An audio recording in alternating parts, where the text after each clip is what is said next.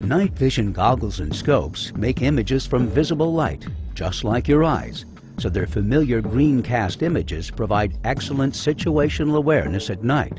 Unfortunately, magnifying the amount of light in an image is only part of the solution to true night vision.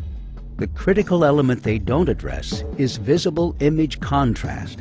That's what you really need to be able to see at night.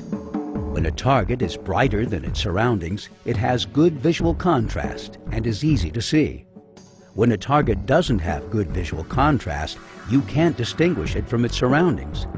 No night vision scope can reveal contrast that's just not there. Thermal cameras see heat, not light. The more heat an object gives off, the more thermal contrast it generates, and the easier it is to see. Everything on Earth gives off heat, and things like people, animals, and car engines generate lots of heat, so they're easy to see, even through camouflage. Atmospheric conditions like smoke, rain, or fog reflect light, making night vision goggles and scopes even less effective. But thermal cameras see through these obscurants clearly. Night vision goggles and scopes also need to have the right amount of light to work well.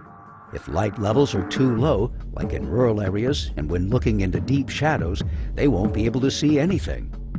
If there's too much light, like from street lights, security lights, or car headlights, they become oversaturated.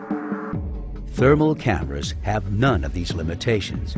That's why airborne law enforcement units and special operations forces around the world choose FLIR when they need to see hard-to-find targets at night.